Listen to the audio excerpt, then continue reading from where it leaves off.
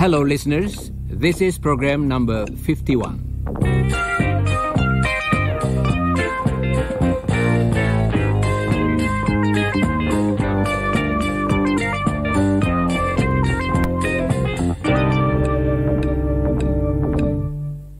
Dalam pelajaran hari ini, Helen, Chris, dan Iwan ikut bersama kita.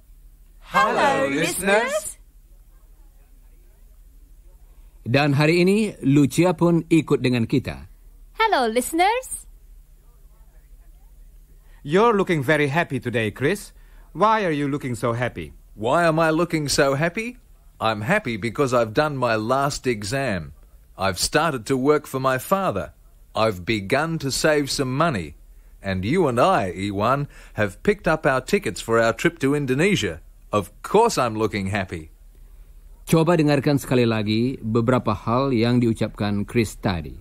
I'm happy because I've done my last exam. I've started to work for my father. I've begun to save some money.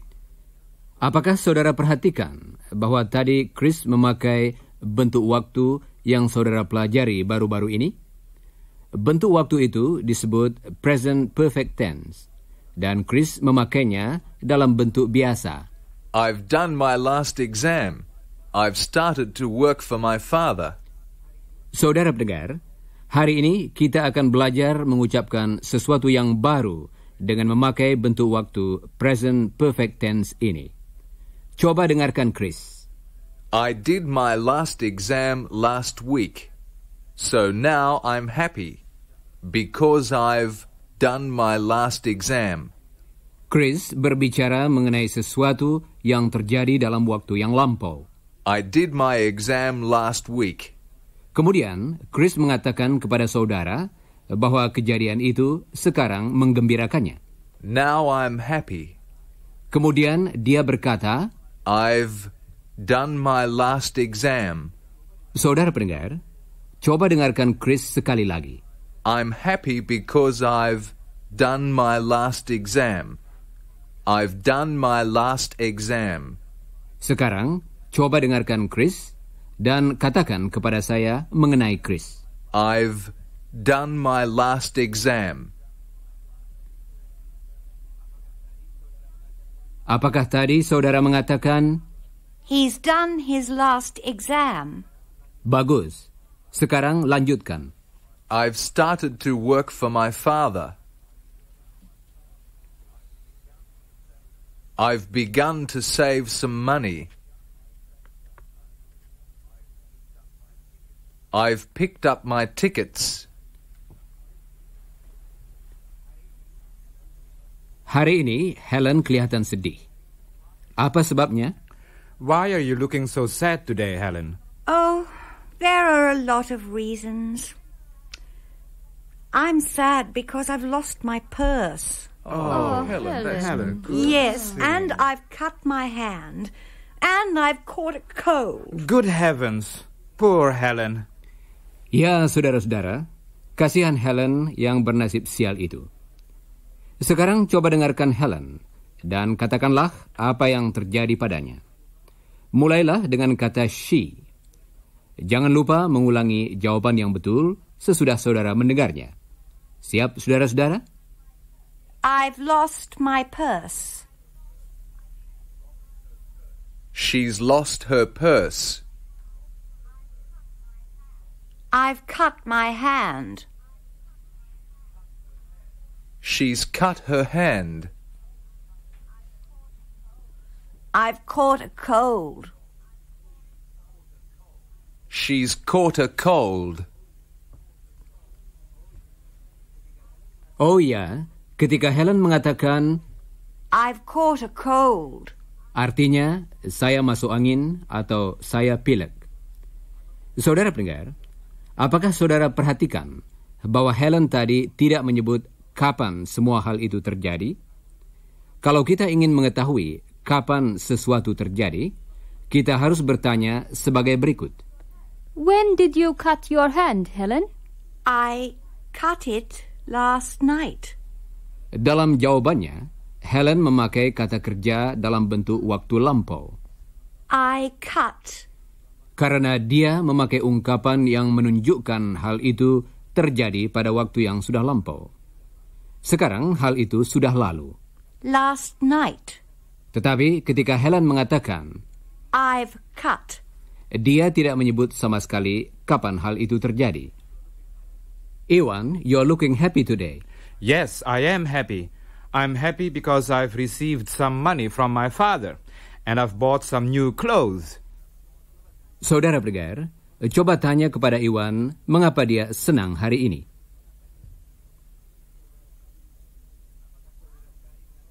Apakah saudara tadi mengatakan, Why are you happy today, Iwan?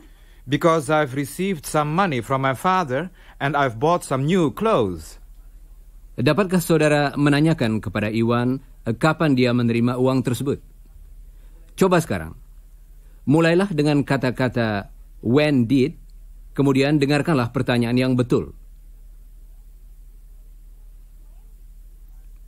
When did you receive the money, Iwan?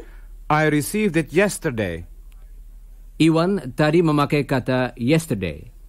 Jadi, dia memakai kata kerja dalam bentuk waktu lampau. Coba dengarkan. I received some money yesterday, so I'm happy now. I've received some money. Dan hari ini, Lucia juga kelihatan senang. Yes, Lucia, why are you so happy today? I'm happy because I've finished my English course and I've started my holiday. Oh, and Paul, my brother, has found a new job. Coba ulangi sesudah Lucia. I've finished my English course.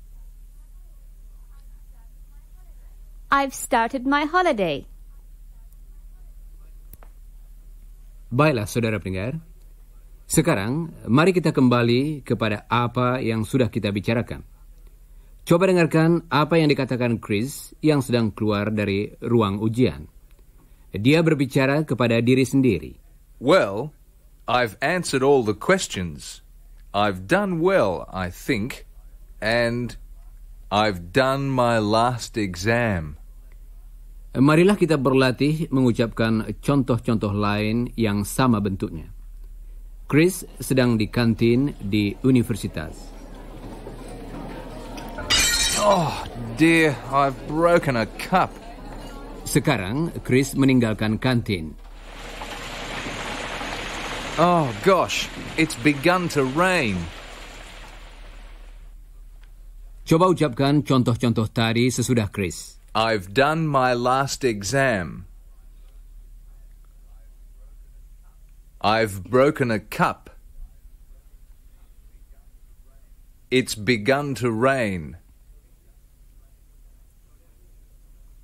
Saudara pendengar, sekarang marilah kita berlatih sebentar membuat pertanyaan.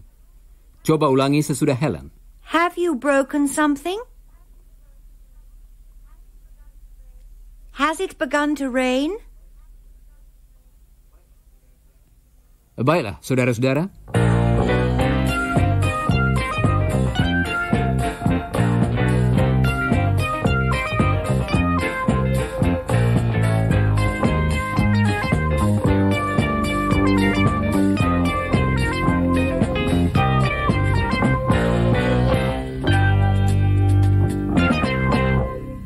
Saudara pendengar, coba dengarkan Helen dan Chris. Mereka sedang berbicara mengenai Jane dan Don. Jane and Don are looking a bit tired at the moment, aren't they? Yes, they are. They were painting the house the other day when I dropped in. So that's why they're looking tired. They've been painting the house. Dalam pelajaran nomor 49, saudara telah mempelajari bentuk present perfect tense, bukan? Nah, Helen tadi memakai bentuk continuous dari present perfect tense, yaitu bentuk yang melukiskan bahwa sesuatu berlangsung selama jangka waktu yang cukup panjang. Dia berkata, They've been painting the house. Helen memakai bentuk present perfect tense seperti itu karena apa yang sedang dibicarakan berlangsung selama jangka waktu yang cukup panjang. They've been painting. Dalam suatu siaran yang lampau, kita berbicara mengenai dua macam tindakan yang berlainan. Saudara masih ingat, bukan? Misalnya, kita dapat berbuat sesuatu yang mungkin berlangsung terus selama jangka waktu yang cukup panjang. He's been sleeping. I've been cooking. Dan kita juga dapat berbuat sesuatu yang cepat selesai. Sekarang, dengarkanlah contoh berikut. The train has stopped. He's finished his exams. Kalau kita memakai sebuah kata kerja untuk membicarakan suatu tindakan yang berlangsung lama, seringkali kita ingin memakainya dalam bentuk continuous tense. Coba dengarkan Helen sekali lagi. So that's why Jane and Don are looking tired.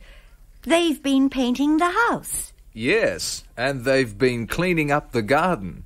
And Jane's been doing a lot of cooking too. Oh? Why? For my farewell party, of course. Saudara pendengar, marilah kita berlatih sekarang. Saudara diminta mendengarkan pertanyaan Chris dan jawaban Helen. Sesudah itu, ulangilah jawaban Helen. Why are Don and Jane looking so tired? Because they've been painting the house. Why are Jane and Don looking so tired? Because they've been cleaning up the garden. Why is Jane looking so tired? Because she's been doing a lot of cooking. Sekarang, dengarkanlah Helen dan Lucia. Helen baru saja masuk toko ayah Lucia untuk membeli buah-buahan. Hello, Lucia. You're looking a bit tired. What have you been doing? I've been working hard. Apakah saudara perhatikan pertanyaan Helen? Dia bertanya, What have you been doing? kalau kita mengucapkan kalimat itu dengan cepat, biasanya kita mengatakan, What have you been doing? Sekarang, coba saudara dengarkan jawaban Lucia. I've been working hard. Oleh sebab itu, Lucia kelihatan lelah. Dalam latihan berikut ini, Helen akan bertanya kepada Lucia. Pertanyaan Helen itu sama bentuknya dengan contoh tadi. Sesudah mendengarkan pertanyaannya, Lucia akan menjawab. Saudara diminta mengulangi jawaban Lucia itu. Sebelum mulai, dengarkanlah dulu sebuah contoh. You're looking tired.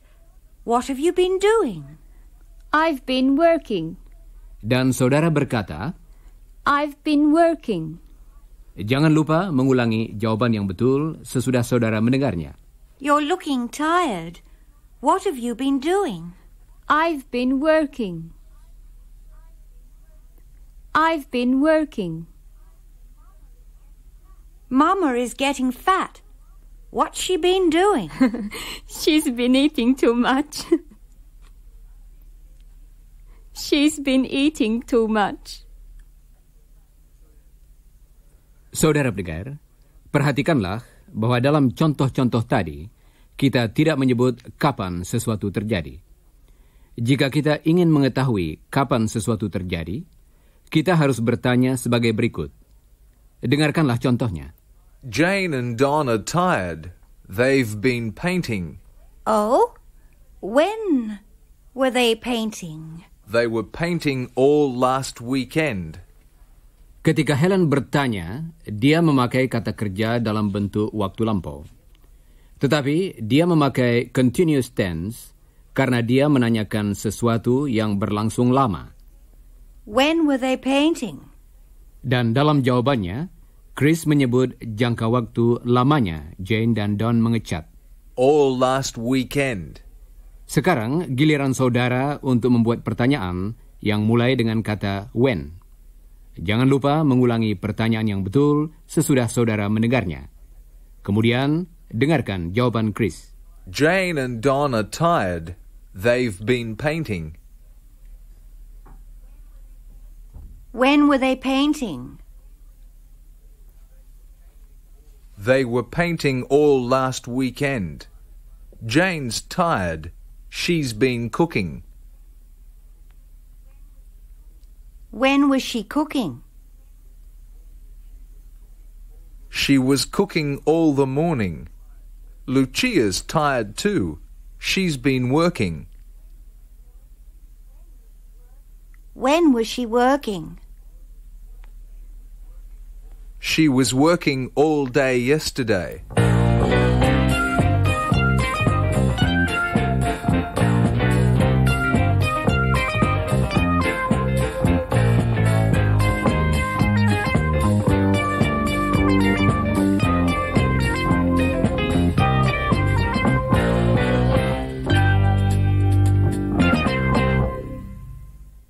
Saudara pendengar, sekarang kami minta saudara memilih bentuk waktu yang tepat dari kata kerja. Jangan lupa bahwa kita memakai dua bentuk kata kerja untuk melukiskan apa yang kita kerjakan. Bentuk yang pertama untuk sesuatu yang berlangsung selama jangka waktu yang cukup panjang. Dan bentuk yang kedua dipakai untuk melukiskan sesuatu yang cepat selesai. Coba saudara dengarkan dulu beberapa contoh. You look sad, Helen. Yes, I've lost my purse. You look hot, Chris. Yes, I've been hurrying. Helen berkata, I've lost. karena kalau saudara kehilangan sesuatu, hal itu tidak makan waktu lama, bukan?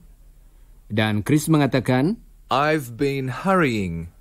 karena biasanya kata hurry melukiskan sesuatu yang berlangsung selama beberapa waktu. Saudara-saudara, sekarang Chris akan mengucapkan sesuatu. Kemudian Helen akan menjawab. Coba dengarkan dulu dua contoh yang akan disebut Helen. Kemudian ulangilah. You're looking sad. Yes, I've lost my purse. You're perspiring. Yes, I've been hurrying. Sekarang, marilah kita mulai. Coba ulangi sesudah Helen. Ewan's looking happy. Yes, he's received some money. Lucia's looking happy. Yes, she's finished her English course. Jane and Don are looking tired. Yes, they've been painting the house. You're looking sad, Helen. Yes, I've lost my purse. Mr. Smart is looking angry. Yes, he's been correcting papers.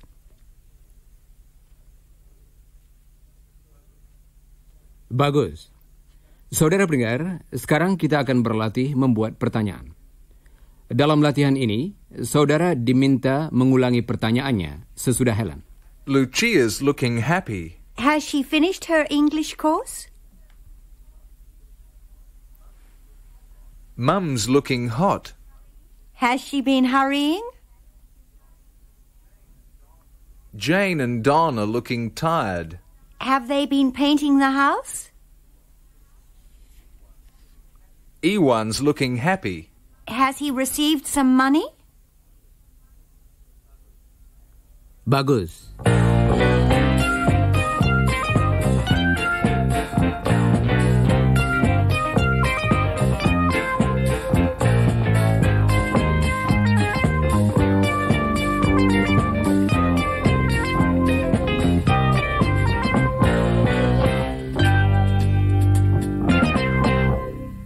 Saudara pendengar, sekarang kita akan berlatih membedakan bentuk biasa dari present perfect tense dengan simple past tense. Coba dengarkan percakapan berikut antara Chris dan Lucia. Gosh, I feel marvelous. I've done my last exam. When did you do it? I did it last week. Sekarang dengarkan lagi. Chris dan Helen akan menerangkan perasaan mereka dan sebab-sebab mengapa mereka merasa demikian. Kemudian, saudara diminta membentuk pertanyaan yang mulai dengan kata when did sebagai berikut. Gosh, I feel marvelous. I've finished my exams. When did you finish them? Coba ulangi pertanyaan yang betul sesudah saudara mendengarnya. Kemudian, dengarkan jawabannya. Gosh, I feel marvelous. I've finished my exams. When did you finish them? 2 weeks ago. I'm pleased. I've bought a new dress. When did you buy it? Last week. I'm excited. I've picked up my tickets. When did you pick them up? Yesterday. Sekarang, mari kita lanjutkan dengan latihan yang lain. Setiap kali Helen atau Chris menjawab secara singkat, saudara diminta menjawab dengan memakai kalimat yang lebih panjang. Dengarkan contohnya dulu. Gosh, I feel marvelous. I've finished my exams. When did you finish them? 2 weeks ago. Dan saudara hendaknya mengatakan, I finished them 2 weeks ago. jangan lupa mengulangi jawaban yang betul sesudah saudara mendengarnya. I'm pleased. I've bought a new dress. When did you buy it? Last week. I bought it last week. I'm excited. I've picked up my tickets. When did you pick them up? Yesterday. I picked them up yesterday. Baiklah, saudara pendengar. Nanti kita akan ikut mengantarkan Iwan dan Chris ke lapangan terbang karena mereka akan ke Indonesia. Tetapi sebelum itu, saya ingin mengulangi cara-cara memakai present perfect tense, baik dalam bentuk simple maupun continuous. Lucia has been here for a couple of months. I've known her for a couple of months. Bentuk biasa atau simple kita pakai kalau kita membicarakan suatu keadaan yang dimulai pada waktu yang lampau dan berlangsung terus sampai waktu sekarang. Coba ulangi sesudah Helen. Lucia's been here for a couple of months. We've known her for a couple of months. Dad's been a builder since 1945. Bagus. Saudara tentu masih ingat bahwa untuk jangka waktu yang belum selesai, kita juga memakai present perfect tense dalam bentuk biasa. I've met Helen twice this week. I've served 6 people in the shop so far today. Coba dengarkan Iwan dan Lucia sekali lagi, kemudian katakanlah kepada saya mengenai mereka. Mulailah dengan kata he atau she. Ulangi jawaban yang betul sesudah saudara mendengarnya. I've met Helen twice this week. He's met Helen twice this week. I've served 6 people in the shop so far today.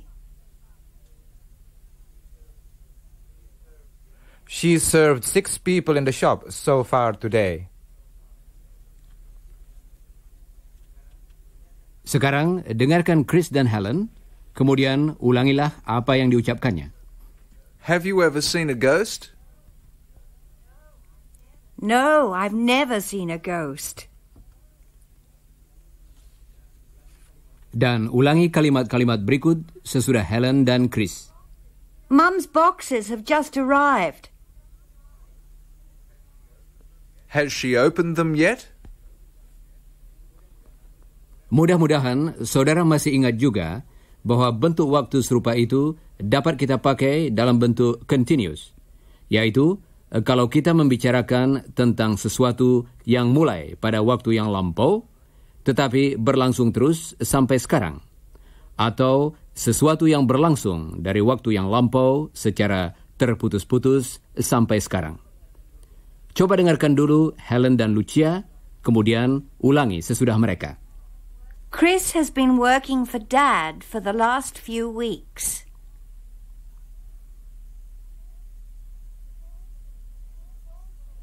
Paul's been talking on the phone for hours.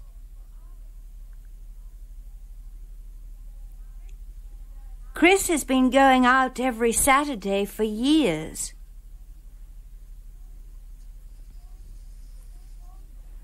Paul's been working on and off since October. Akhirnya saudara pendengar, kita pakai bentuk waktu ini kalau kita ingin mengemukakan akibat yang terjadi sekarang dari kejadian di masa lampau. Tetapi, bila kita melakukan hal ini, kita harus menentukan bentuk kata kerja mana yang dipakai. The simple present perfect atau the present perfect continuous. Coba dengarkan saja dulu. Helen's sad. She's lost her purse. Yes, and she's hot too. She's been hurrying. You're tired. You've been working hard. Iwan's happy. He's bought some new clothes.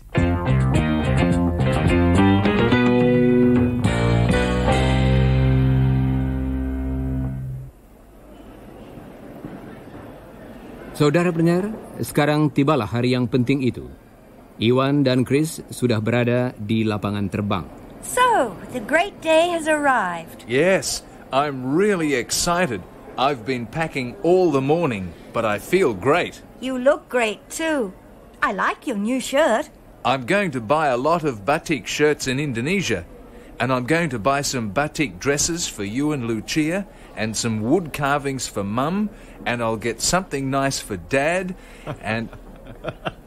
Have you become a millionaire, Chris? Well, I want to get some nice presents for everyone, but I suppose I must be careful. I haven't got a lot of money. I can buy a few things, though. And what are you going to do, Iwan? I'm going to miss you, Helen. Yes, and I'll miss you too. But I think you'll both have a lovely time. By the way, where are your parents? And Don and Jane? They haven't arrived yet. Chris and I arrived early. He and Iwan have checked their luggage in. And we've bought some... What have you bought? I'm so excited I don't know what I've bought. By the way, I saw Mr. Smart yesterday. I said goodbye to him and to Mrs. Smart. And Mr. Smart gave Chris some news. What news? Chris and I have passed our physics exam. Oh, good. Wonderful. And Chris passed very well. And Iwan passed very, very well. So we're both feeling great. We've passed one exam so far. Memang kabar baik, bukan? Chris dan Iwan telah lulus dalam salah satu dari ujian mereka. Dan hasilnya juga sangat baik. Oh, here's Mum and Dad and Jane and Don. Hello, Mr. Departure of Flight 18 to Jakarta. Will passengers please proceed to gate 14 for boarding? Well, goodbye, you two. Have a lovely time. Don't forget to write, Chris. Goodbye, everyone. Mum, Dad, goodbye. Goodbye. Goodbye. Bye. Demikian tadi kita mengucapkan selamat jalan kepada Chris dan Iwan. Selama beberapa minggu, mereka akan berada di luar negeri. Tetapi tentu saja mereka akan kembali. Sementara itu, saudara-saudara, kita pasti akan merasa kehilangan mereka, bukan? Tetapi siapa tahu, mungkin saudara pada suatu waktu akan berjumpa dengan mereka di kota tempat saudara di Indonesia. Goodbye, Chris and Iwan, and goodbye, listeners.